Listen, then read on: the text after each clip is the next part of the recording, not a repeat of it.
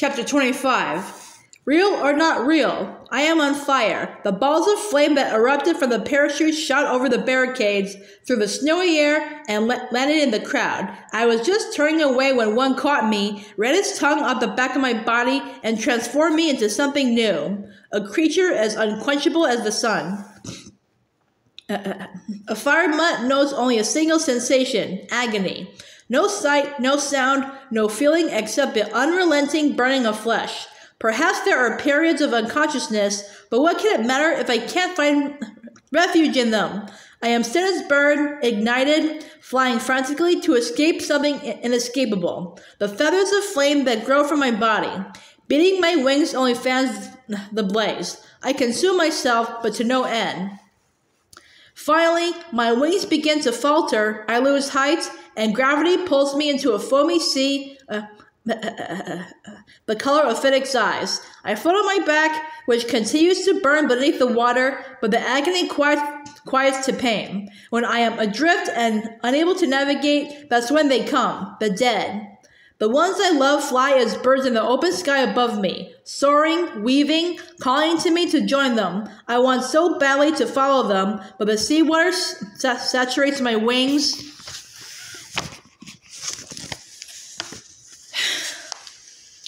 making it impossible to lift them. The ones I hated have taken to the water, horrible scaled things that tear my salty flesh with needle teeth. Biting again and again, dragging me beneath the surface. The small white bird tinged in pink dives down, buries her claws in my chest, and tries to keep me afloat. No, Katniss, no, you can't go. But the ones I hated are winning, and if she clings to me, she'll be lost as well. Prim, let go, and finally she does. Deep in the water, I'm deserted by all. There's only the sound of my breathing, the enormous effort it takes to draw the water in, push it out of my lungs. I want to stop. I try to hold my breath, but the sea forces its way in and out against my will. Let me die. Let me follow the others. I beg whatever holds me here. There's no response. Trapped for days, years, centuries maybe, dead but not allowed to die. Alive, but as good as dead. So alone that anyone, anything, no matter how loathsome, would be welcome. But when I finally have a visitor, it's sweet, morphling, coursing through my veins, easing the pain, lightening my body so that it rises back toward the air and rests again on the foam. Foam. I really am floating on foam. I can feel it beneath the tips of my fingers, cradling parts of my naked body. There's much pain, but there's also something like reality. The sandpaper of my throat, the smell of burned medicine from the first arena, the sound of my mother's voice. These things frighten me, and I try to return to the deep to make sense of them. But there's no going back. Gradually, I'm forced to accept who I am, a badly burned girl with no wings, with no fire, and no sister.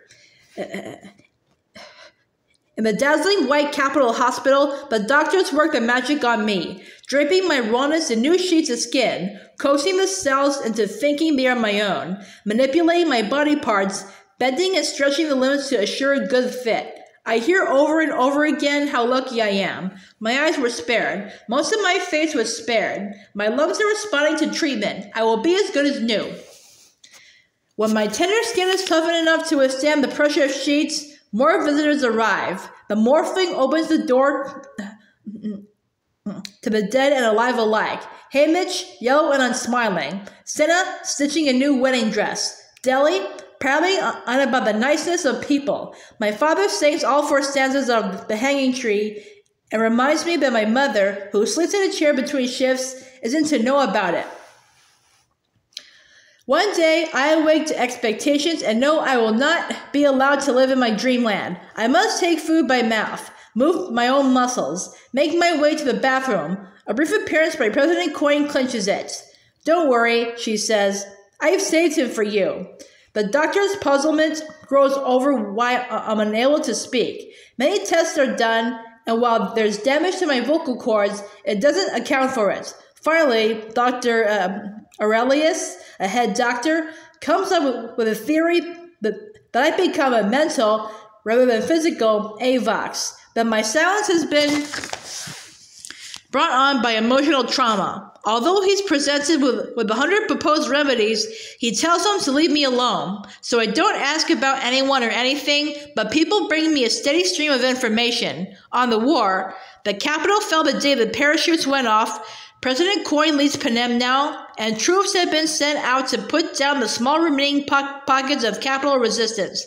On President Snow, he's being held prisoner, awaiting trial and most certain execution. On my assassination team, Cressida and Pollux have been sent out into the districts to cover the wreckage of the war. Gale, who took 2 bullets in an escape attempt, is mopping up peacekeepers in 2. Pete is still in the bird units. He made it to the city circle after all. On my family, my mother buries her grief in her work. Having no work, grief buries me. All that keeps me going is Coin's promise, but I can kill Snow, and when that's done, nothing will be left. Eventually, I'm released from the hospital and given a room in the president's mansion to share with my mother. She's almost never there, taking her meals and sleeping at work. It falls to Hamish to check on me, make sure I'm eating and using my medicines. It's not an easy job. I take to my old habits from District 13, wandering unauthorized through the mansion, into bedrooms and offices, ballrooms and baths, seeking strange little hiding spaces, a closet of furs, a cabinet in the library, a long-forgotten bathtub, and a room of discarded furniture. My places are dim and quiet and impossible to find. I curl up, make myself smaller, try to disappear entirely. Wrapped in silence, I slide my bracelet that reads, mentally disoriented, around and around my wrist. My name is Katniss Everdeen. I am 17 years old. My home is District 12. There is no District 12. I am a Mockingjay. I brought down the capital. President Snow hates me. He killed my sister. Now I will kill him, and then the Hunger Games will be over. Periodically, I find myself back in my room, unsure whether I was driven by a need for morphling or if Hamish ferreted me out. I eat the food, take the medicine, and am required to bathe. It's not the water I mind, but the mirror that reflects my naked fire in my body. The skin grafts still retain a newborn baby pinkness. The skin deemed damaged but salvageable looks red, hot, and melted in places. Patches of my former self gleam white and pale. Unlike a bizarre patchwork quilt of skin, parts of my hair were singed off completely. The rest has been chopped off at odd lengths. Katniss Everdeen, the girl who was on fire. I wouldn't much care except the sight of my body brings back the memory of the pain. And why I was in pain, and what happened just before the pain started, and how I watched my little sister become a human torch. Closing my eyes doesn't help. Fire burns brighter in the darkness. Dr. Aurelius shows up sometimes. I like it because he doesn't say stupid things like how I'm totally safe, or that he knows I can't see it but I'll be happy again one day, or even that things will be better in Panem now. He just asks if I feel like talking, and when I don't answer, he falls asleep in his chair. In fact, I think his visits are largely motivated by his need for a nap. The arrangement works for both of us. The time draws near, although I could not give you exact hours and minutes. President Snow has been tried and found guilty, sentenced to execution. Hamish tells me. I hear talk of it as I drift past the guards in the hallways. My Mockingjay suit arrives in my room. Also my bow, looking no worse for wear, but no sheath of arrows, either because they were damaged or more likely because I shouldn't have weapons. I vaguely wonder if I should be preparing for the event in some way, but nothing comes to mind. Late one afternoon, after a long period in a cushioned window seat behind a painted screen, I emerge and turn left instead of right. I find myself in a strange part of the mansion and immediately lose my bearings. Unlike the area where I'm quartered, there seems to be no one around to ask. I like it though. Wish I found it sooner. It's so quiet, with the thick carpets and heavy tapestry soaking up the sound. Softly lit. Muted colors. Peaceful. Until I smell the roses. I dive behind some curtains, shaking too hard to run while I await the mutts. Finally, I realize there are no mutts coming. So, what do I smell? Real roses? Could it be that I am near the garden where the evil things grow? As I creep down the hall, the odor becomes overpowering. Perhaps not as strong as the actual mutts, but purer because it's not competing with sewage and explosives. I turn a corner and find myself staring at two surprised guards. Not peacekeepers, of course. There are no more peacekeepers, but not the trim gray uniformed soldiers from 13 either. These two, a man and a woman,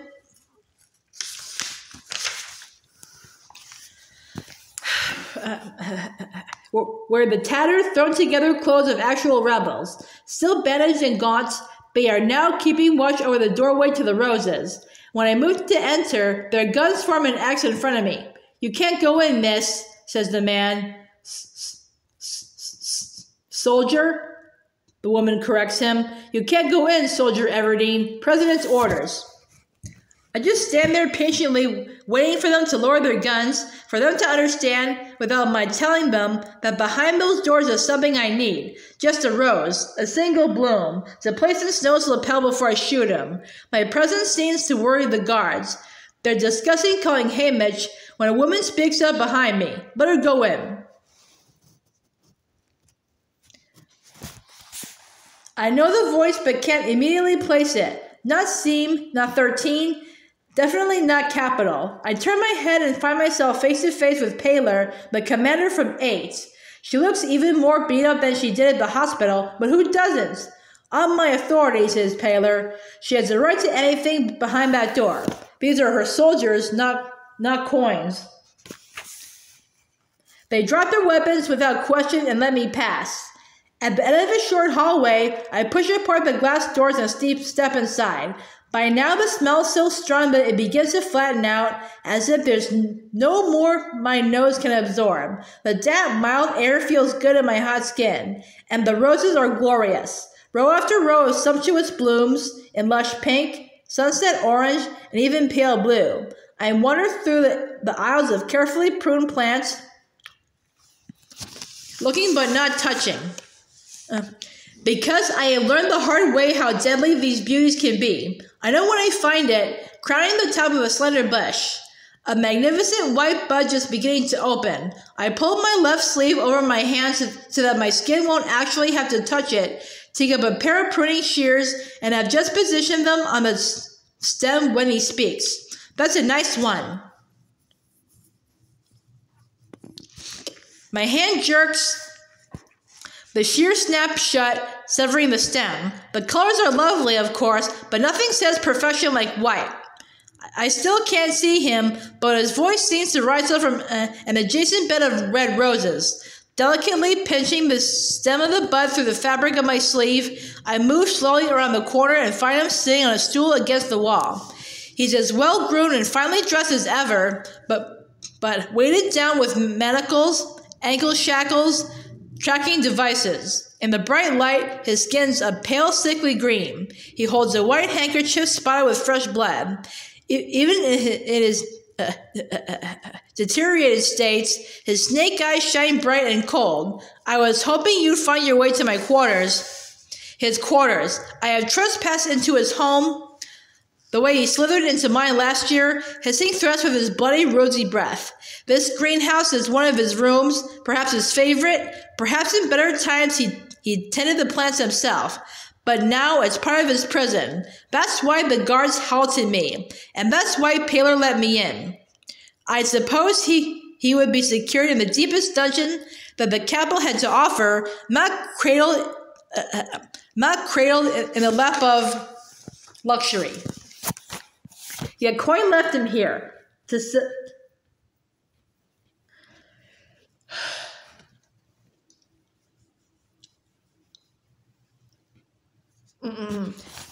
a precedent, I guess.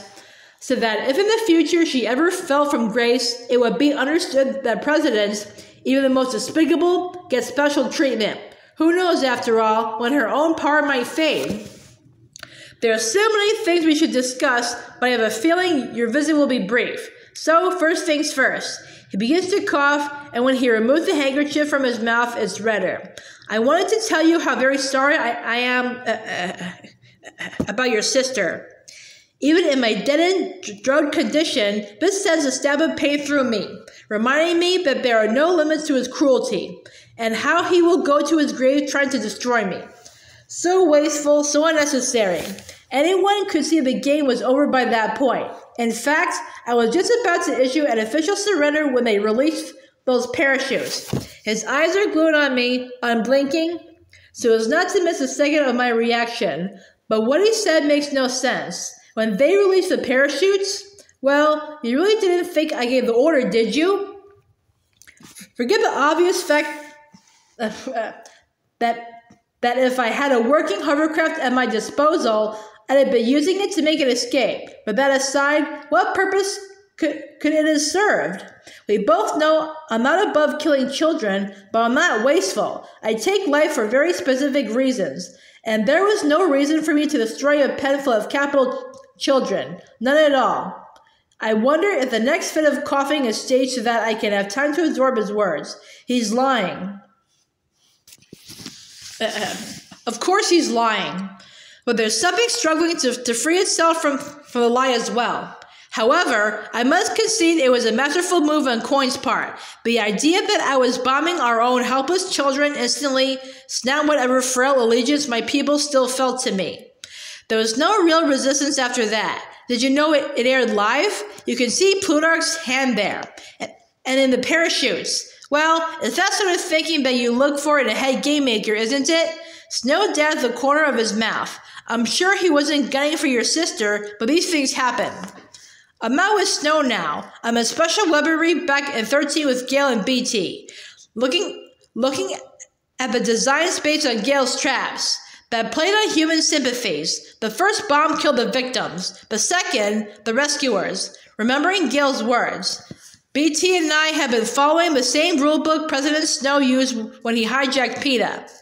My failure, says Snow, was being so slow to grasp Coin's plan, to let the capital and districts destroy one another, and then step in to take power with 13 barely scratched. Make no mistake, she was intending to take my place right from the beginning. I shouldn't be surprised. After all, it was 13 that started the rebellion that led to the Dark Days, and then abandoned the rest of the districts when the tide turned against it. But I wasn't watching Coin. I was watching you, Mockingjay, and you were watching me. I'm afraid we have both been played for fools. I refuse for this to be true. Some things even I can't survive. I uttered my first words since my sister's death. I don't believe you. Snow shakes his head in mock disappointment. Oh, my dear Miss Everdeen, I thought we had agreed not to lie to each other.